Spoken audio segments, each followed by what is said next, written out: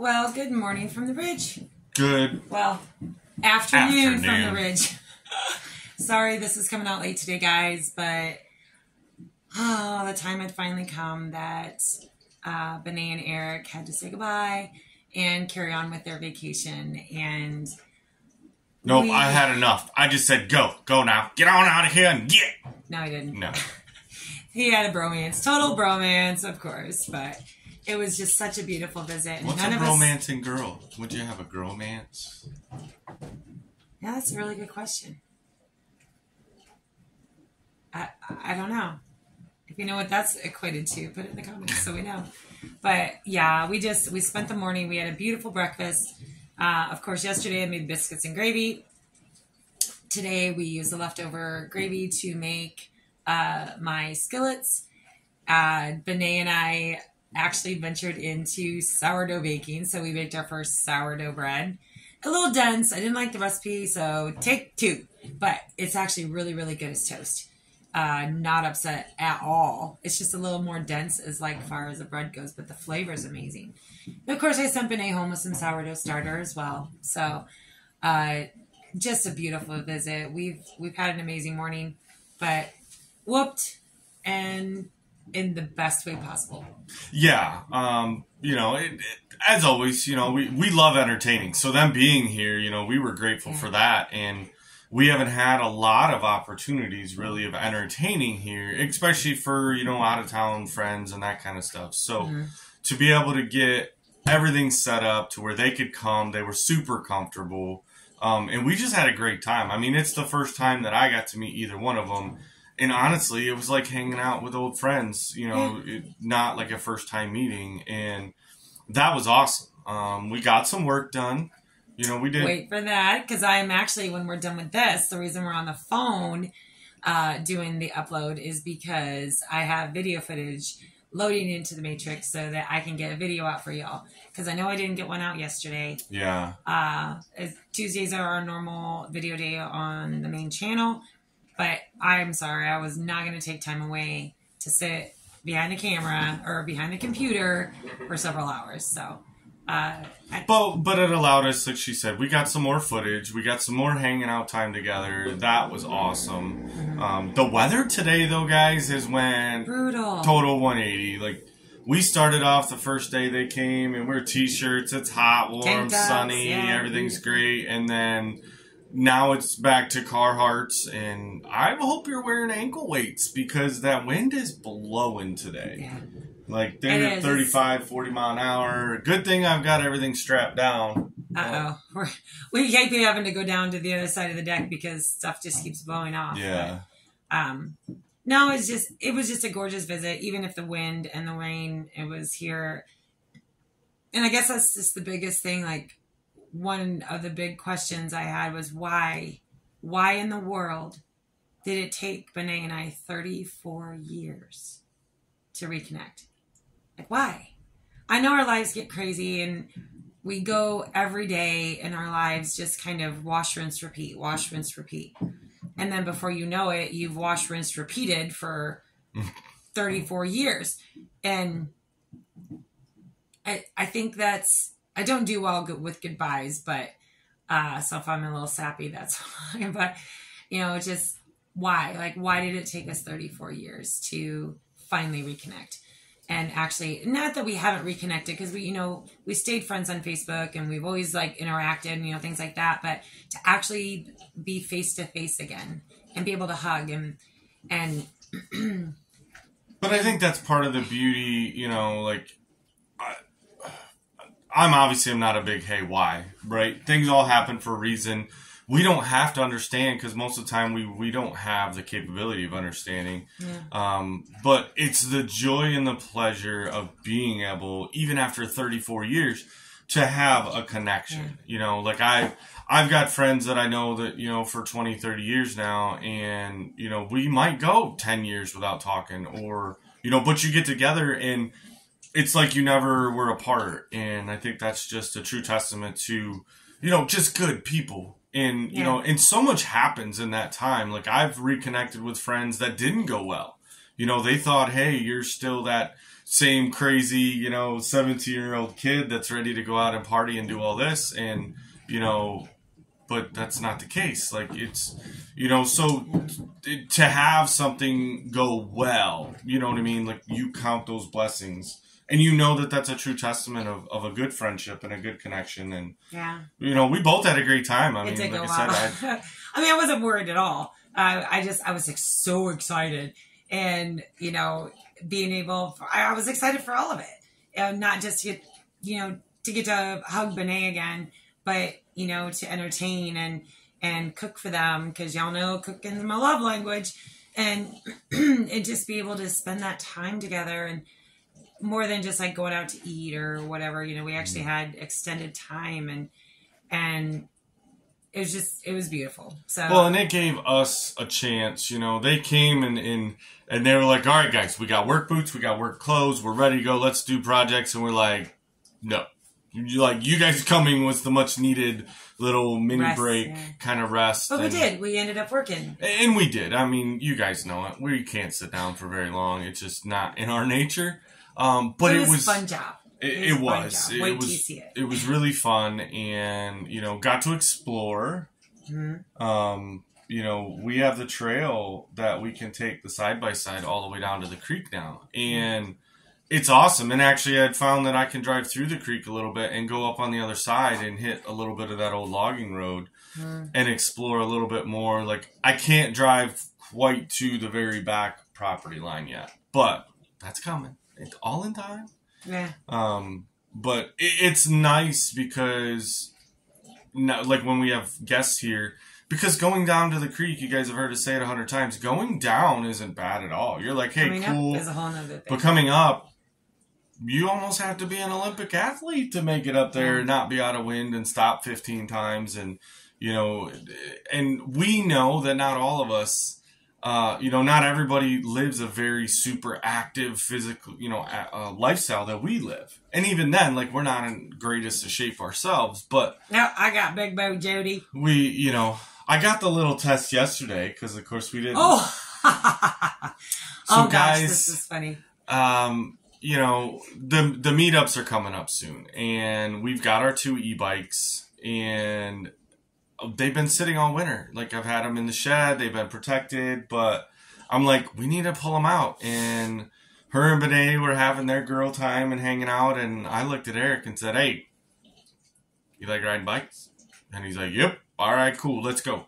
So we fired them up. And, I'm like, the battery life's probably a little low, but we're doing good. And so we ventured down the road a ways and, got used to it, knocked some dust off, made sure everything was working the way it's supposed to work. And then we'd come back and I'm like, man, I'm having fun.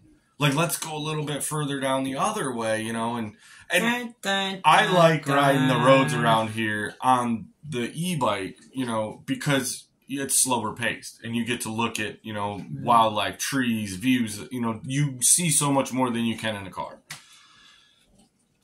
And I found out that as long as the E part works, right? The electric motor kicks in. Those things are real fun. But the minute you don't have that battery E power, they ain't so fun anymore. Yeah. No. And I didn't know where they went. Not going up hills. We were like 2 miles from home. And I actually had went down a road that we hadn't went down before. And I'm like, hey, we're on the e-bikes. Like, why not go explore this road? It's the county road, And got down it, and I went down a big hill and started to come back up the hill, and guess what? Battery. So, yeah, my legs were rubber for the rest of the day. Like, I've used leg muscles that walking around here and doing everything, it's not like pedaling. And those bikes are heavy. They are. When you don't have the motor power. Like, with the style that we have and the big fat tires, like, they're great as long as the electric part works, but... So, yeah, they need a charger now because that. And of course, I'm texting and being like, I'm ready for you to start the grill. Like, I got everything prepped. I made my hamburgers. Like, everything was ready to roll. And I had enough energy to pull my phone out and go, okay. And I was like putting that back in and I'm breathing hard and it was cold. So, like, my lungs were hurting. I'm like, oh, this is not good. I haven't felt this in years and I don't like this, And so it was a good little exercise. And but I was blessed in the fact that it was mine and not Eric's, because we were actually talking about that. He's like, man, I really hope these don't die, because he's like, I don't know, I'm not the most physically fit. And I'm like, neither am I. But, hey, phone call, truck, come get me. The thing I don't understand is, don't they have gauges on them to show you the battery life? They do. And were you not paying attention? Oh, wait, hold on. It's the same as when you're in the truck, isn't it, baby? You don't pay attention to the E on the truck either. That's why there's a dinger light thing that says, hey, maybe you should. But then when it goes off, you forget about that too. Not anymore. As much.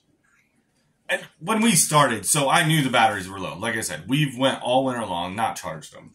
And yours actually was charged a lot better, but I kept cranking mine up to 5 in hot rod and stuff. But every time I would hit the electric motor, the battery level went to nothing. But then I let off and I hit 3 bars. And so I'm like, okay, I'm doing good. And I pushed it. But I needed to. This was a scientific experiment. You really did push it, didn't you? I did. I'm not gonna lie to y'all. I made it funny. I downshifted it. It was like, I'm just gonna pedal up. This is like a mountain bike. No. But the nice thing anymore. As dead as it was, right? Like the screen still powered up, like it had some reserve power, was I was able to get off. And instead of having to push myself and the bike, because I've discovered that there's some pretty good sized lengthy hills coming to our place. We do live on a ridge, my love. And in the truck, they're not that big. They're just like, yeah, whatever, I can coast up. On a bicycle? No, So I was able, there's a walk mode on these e-bikes. But it's like 3.5 miles an hour. So I'm like, speed walk. Like, I'm dying here, fat guy, heavy coat, like, legs are already burning. So, but the bike was able to add enough electric that it couldn't do it with me on it, but I could walk next to it, put it in the walk mode, and it powered itself up the hill. So it was kind of like your walker, and it kind of pulled you, so you didn't have to exert as much effort. I'm thinking, like, maybe I need, like, backup roller blades. And then I can, if it dies, I could, like, walk mode next. Or you just buy those Heelys, those Heely shoes. Or I just, charge the batteries and not push it. But that's me. Like, why not push the limits? And Eric and I explored a little bit more area, and that was awesome, and we had a good time. And it was a good laugh when we got back. And I cured it with cold snacks. We were good. Oh, yeah. Definitely you've had your fair share of cold snacks. I wasn't alone. Somebody's had quite a few. Took down a couple vineyards. But words are hard. Okay, yeah, no. Not gonna lie. We did pack in a little bit of extra something. Benay brought down several gifts, and including 4 bottles of wine? 3 or 4 bottles of wine. Something like that. From a vineyard back home.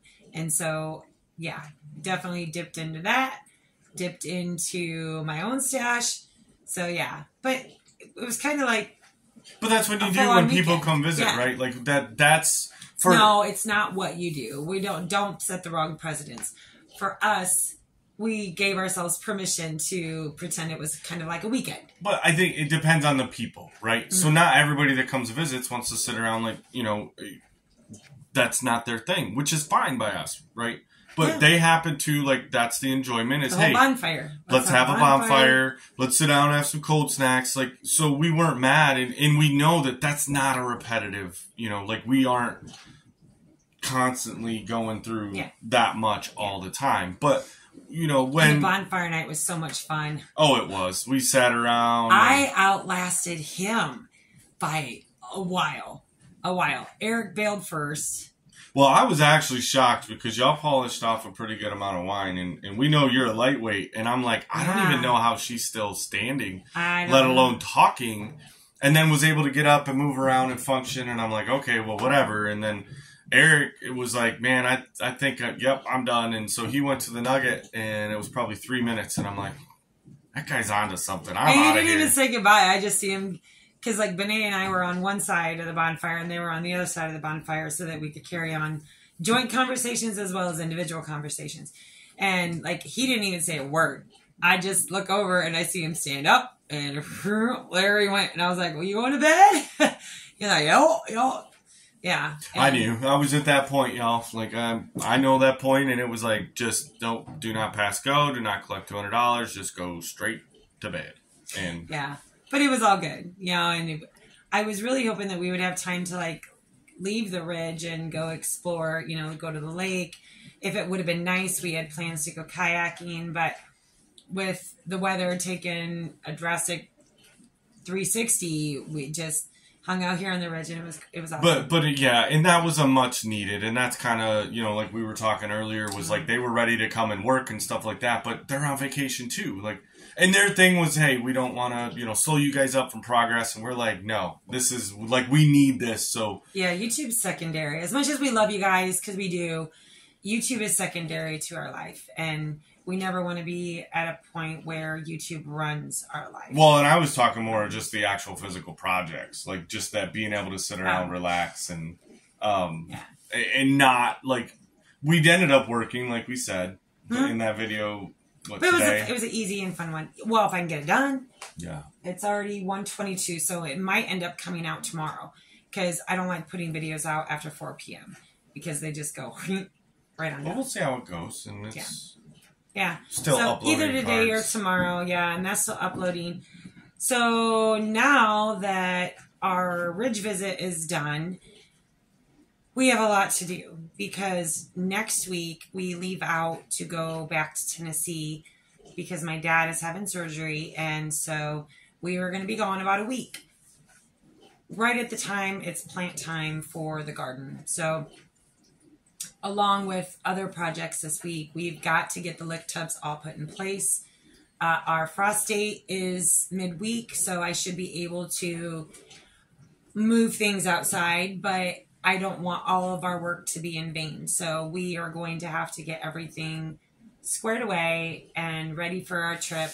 The nugget will just need, because I deep cleaned it for Benay and Eric, so quick sweep, wash the sheets and blankets, and freshen up the towels, and that should be ready to roll.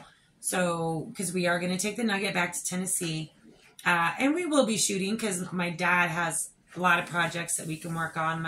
We're actually going to be going to my Aunt Will and Uncle Jerry's first, and visiting with them for a night, and then before heading to my dad's.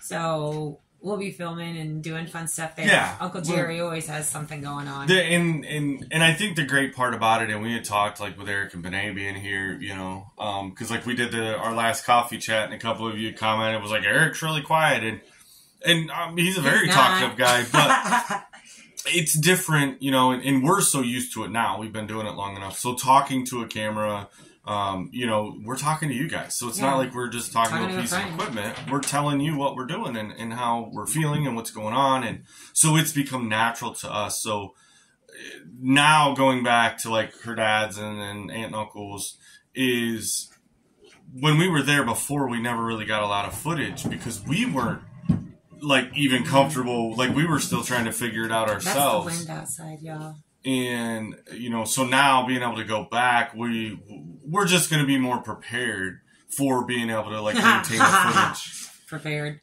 But that's so cute, baby. It sounded good, didn't it?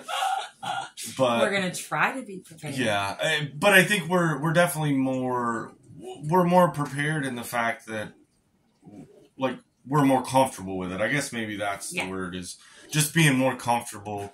And being able to, show you guys that kind of. Oh, y'all. And if you go back, I did do a shirt that had my Uncle Jerry in it. My Uncle Jerry's a hoot. He is just, y'all, he's something else. So he's really good on camera. I don't know if I've had Aunt Willa or any of the cousins or nieces and nephew. I don't know. But there again, it's our visit back to my home. So cameras will be secondary. We will try to bring y'all along for certain parts of it, but I'm looking forward to spending time with my family. Oh, for sure. Yeah. Like, that's obviously the number one priority, right? Because we get to go back and we haven't... Make sure my daddy is fine. We haven't seen him in, well, it's been almost a full year now. Mm-hmm. So... we're definitely way overdue, and that's definitely rare excited. For me. That's really rare for me, because even before moving down here, I was usually back in Tennessee a couple times a year, if not more. So It's definitely time. I'm ready.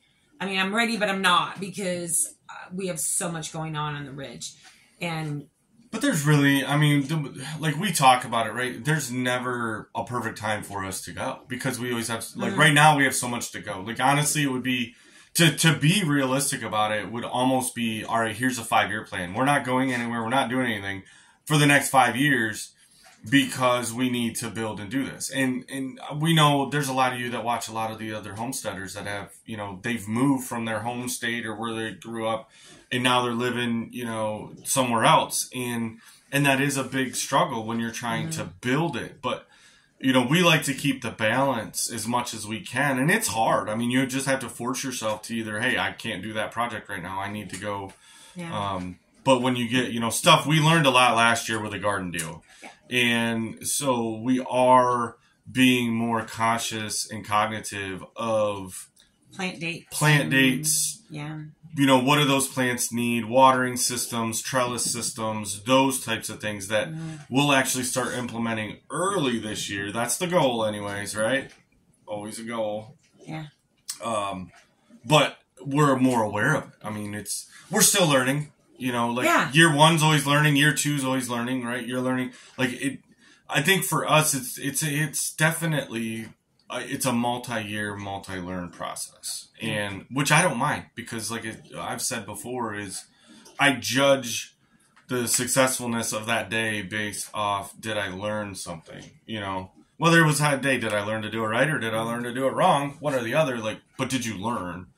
And that's kind of our big process for that. So well, we just wanted to pop in and say hello. We are still here. We haven't forgotten about you guys. Sorry this is getting out late, so it's not even really a coffee chat, but it's more of a Tara and Jason chat, you know, and just kind of coming off them leaving, and you know, breaks my heart, but I know it's not the last time. We're definitely making plans to visit with them as well. So, but thank you guys for being patient with the videos for us, and recognizing and respecting our time with friends. We love you for it, and we're so appreciative. We had some amazing comments. So thank you guys so much. And so keep them comments coming, guys. And if you're liking it, share it out. Maybe some of your friends are gonna like it too. So, but we appreciate you all being here. We really do. This does a lot more for us than we ever expected it would. It does. And, you know, and we appreciate you all for the support. So with that, we'll see you on the next one, guys. Bye.